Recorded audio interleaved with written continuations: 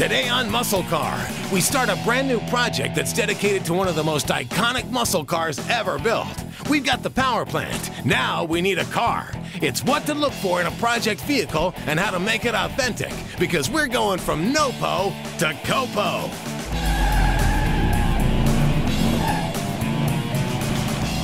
Hey y'all, we've been making a lot of progress on our 69 O's resto mod, with the tubs in place and the firewall fabbed up, not to mention the rust in the doors repaired. But we're gonna let it hang out for a minute, because we've got to get some parts headed this way, and we still got a whole lot more work to do. We could tinker on the Dodge for a bit, but we've had an opportunity come up that we couldn't quite pass on. For a few of you out there, it may raise your eyebrow, but for those of you who don't know what we've got here, let me let you in on it. This is an all-aluminum 427 Chevrolet ZL1 crate engine, which we got from Chevrolet Performance.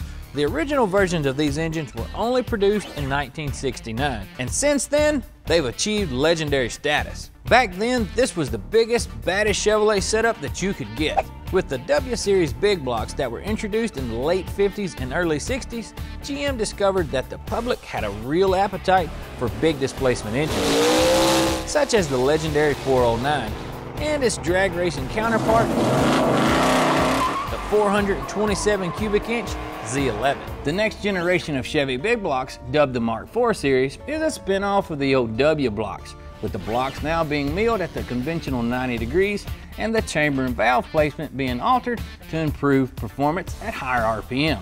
That valve placement is where the old nickname came from, the porcupine. In 1966, the Mark IV version of the 427 was introduced, and it's still considered one of Chevrolet's most successful and versatile engines. They were available in a variety of setups, from smooth idling grocery getters to racy solid lifter power plants. In 1969, the ZL1 version of the 427 was produced with the inclusion of aluminum open chambered heads and a slightly hotter camshaft. The ZL1 also featured an aluminum block, which dropped the weight from 687 pounds to 575 pounds, about as light as a small block Chevy, all the while producing a claimed power level near 500 horse. And the ZL1 require 103 octane due to a compression ratio of 12:1.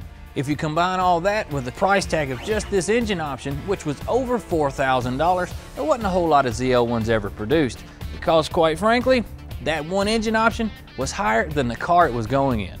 On the Corvette, the ZL1 was actually a factory option, but there's another model that was never really intended to have these engines. Chances are, if you've seen this show before, you've heard the term COPO. COPO stands for Central Office Production Order, as opposed to an RPO, regular production order. The most famous COPOs are the rare 69 Camaro 9560 production order units with the ZL1 engine. Overall, only 69 of these cars were ever produced, with the first 50 being ordered by a single dealer named Fred Gibb, a Chevrolet dealer and drag racing enthusiast in La Harpe, Illinois.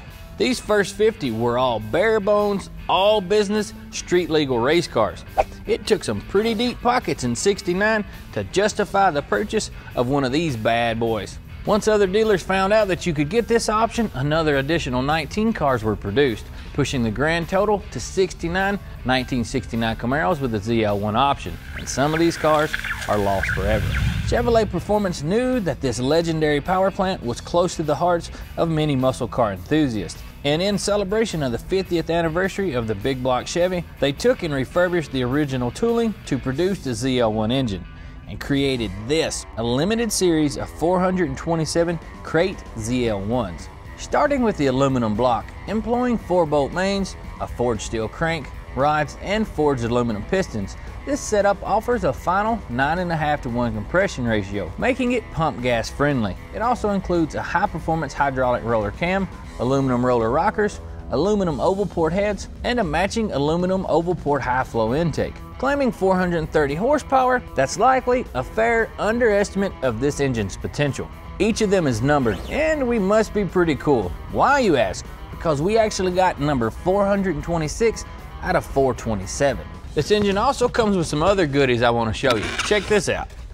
This is a Holley 770 CFM carburetor. It's a similar representation to what that engine would have came with back in '69. It's a 4-barrel vacuum secondary design that goes hand in hand with the airflow that engine's capable of. In addition, this engine also comes with a certificate of authenticity. Well, it's more like a steel plate of authenticity. But it includes the production number of this engine, the engine specs, and a set of badges that are specific to this series that you might choose to use on a vehicle that you install it into. It also comes with a leather jacket with the engine series stitched on it. Now, if you're a big time Chevrolet man, all this stuff has to be pretty close to the top of the mountain for you. So this is where we're at. We've got this big bad big block and we know what we want to drop it into, but it kind of creates a problem because we don't have a car. So I guess we better start digging around. That way we can build our own COPO inspired 69 Camaro. Now that you know what we have in mind, it's time to go find a car and then get it ready for glory. What does it take to make a car COPO-like? Stick around and find out.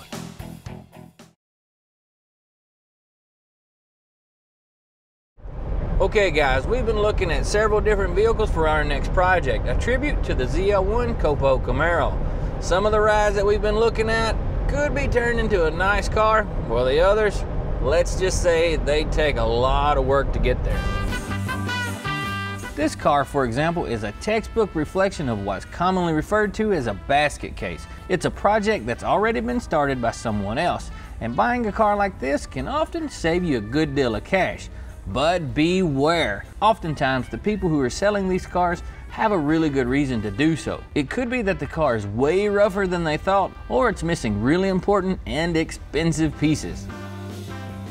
After beating the bushes for a bit, we finally found us a candidate. We wanted to start with a driver, not a car that needed a whole lot of sheet metal work thrown at it, or a car that was missing tons of parts that we'd have to search high and low to find those hard to find pieces.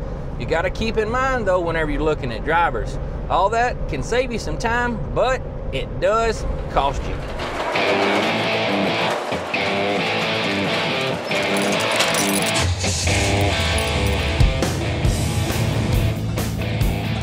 I don't know about you, but that's American. This car is a lot more along the lines of what we're looking for with this particular project. This small block option isn't anything to write home about, but it's a darn nice car from the looks of it. We know that the engine is going away when it's all said and done, so it's really more important to check out the integrity of the rest of the car. Well, I show you this book, shows you the original window sticker. The fact that he has all the paperwork on the car is a great thing. It can tell you the history of the car in ways that nothing else can. Where it's been, who's owned it, and how well they took care of it. Here, take it for a ride. Thanks, man.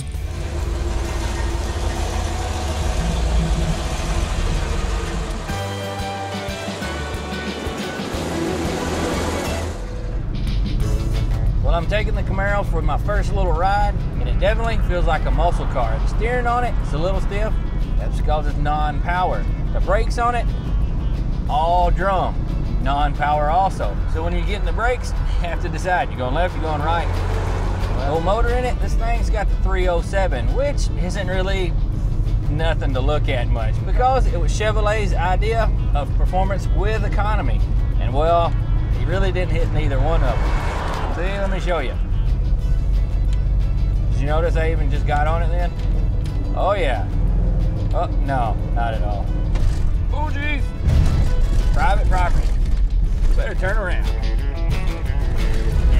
At least it still has the original stock bumpers and they're in good shape so they can be re-chromed. And it's got a small amount of rust in the rear quarters which can be repaired, and when you get in a car like this one with this kind of age, well, you better expect that kind of stuff.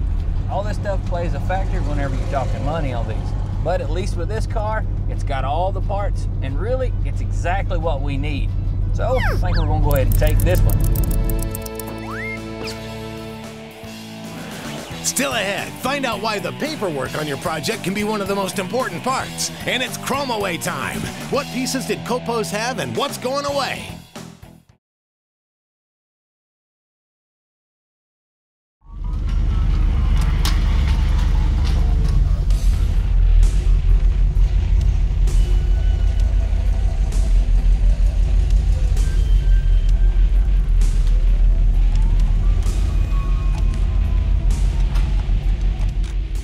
Well guys, as you saw, Tommy spent a lot of time and energy rolling around the country down here to find us a 69 for a COPO tribute car. He found us a jewel. It's in really good shape. It's a baseline car. which means nobody's going to be upset if we tear apart a Z28 or something like that. But let's see what we've got to get started and get rolling. Although the later COPO cars were offered with the factory-style GM rally wheels, we're going to go for the more recognizable COPO look in the plain steel, a little bit cleaner and even meaner muscle car look. When it comes to some of the plastic pieces on this car, which will include interior pieces on the dash as well as the grille out front, depending on what we find for damage and what's available, we'll make the decision on whether to replace or repair that item. Another area of the car, which is definitely going to get some of our attention, is the body trim work and bright pieces.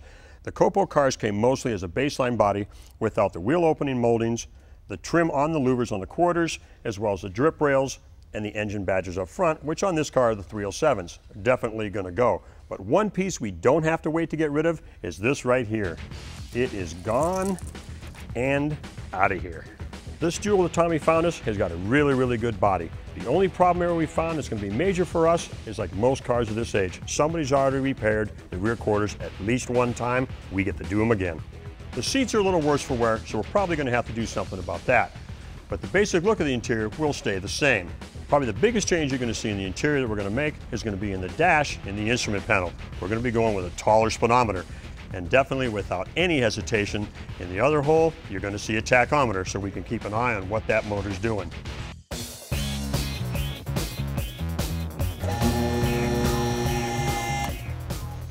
Okay guys, we've got one major area left. We're going to show you some of the changes and upgrades we're going to make to the Camaro. One is this 10-bolt rear axle. Plenty strong enough for the 307 we're taking out, but nowhere near strong enough for the 427.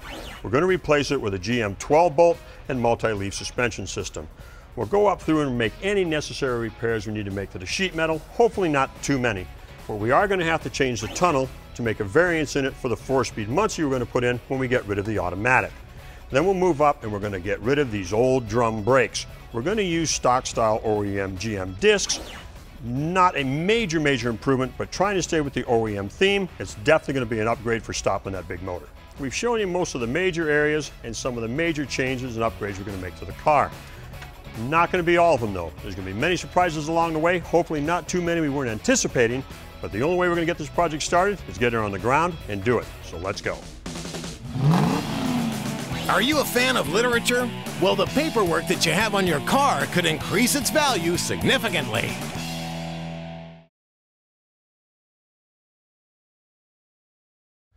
Like we mentioned earlier, one of the biggest differences between the 69 ZL1 COPO Camaros and a standard Camaro like we have here is they were a lot more stripped down. They had a lot less chrome and a lot less shiny bits. Since we're going to repaint the car and have to take all this stuff off anyway, let's go ahead and get started.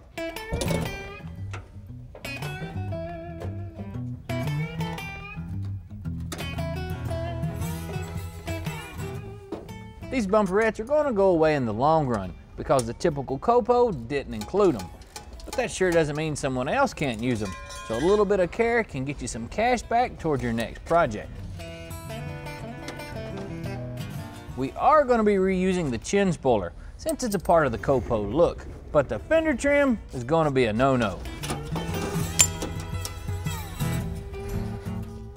Even though we're not going to use them, I'm going to give you guys a little tip about the stock hubcaps and trim rings. If you've noticed, you see a lot of the old GM rings on the Chevelles and Camaros that have small dents around them. That's because people leave them on the car when they go to take the hubcaps off and push against the edge of them. Take the outer trim ring off first so you're not laying on it, and keep it good looking. The rocker trim gets to stay since it came on the COPOs, but like the front, the rear bumperettes are destined to wind up on someone else's car.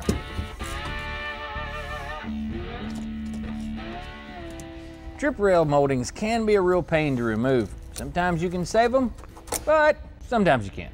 Well, you guys that have done this before know that I cheated a little and gotten on the inside of the car and removed some panels. But getting these louvers off the rear quarters means we're just about done with the outside trim. When we went to go pick up our old Camaro, we talked a little bit about our little white book here. You may be wondering, well, what's exactly in it? It's the story of where and what our Camaro actually is. One of the things that came in the book is the original vehicle invoice. Now this thing will tell you what exactly the car cost new and what options it came with. It can let you in on a few other things like what dealership it came from and who originally bought it. And it even tells you what they traded in on it, a '63 Olds coupe. That's kind of neat. Another cool little piece of information that came along with our car is this tiny piece of metal. It's called a protecto plate. It was originally issued by the factories and the dealers used it whenever it came to warranty issues. This may seem a little primitive, but this was a technology that they had back then. Nowadays, it's all computerized. They just scan your VIN and it lets them know all your information. One thing I get a kick out of is these old sales brochures. And you can pick these up normally at your local swap meets, and the more popular cars, they're reproducing them. Other than the cheesy photos and the people driving the cars and their facial expressions, well, it makes me chuckle. But the images hold a lot of information. If you were doing an original restoration, these are the original cars back in the day. Now, looking at the internet, you're not real sure if the cars have been altered by the images or however. Looking at these, they're dead on. Doesn't get any better than this. I don't know about you guys, but I'm pretty excited about this build. Having the honor to put together something as iconic as a COPO, well, that's a joy all to itself. You all be sure to stick around and go for that ride with us. If you've got any questions about anything you saw on the show today, Go over to PowerBlockTV.com.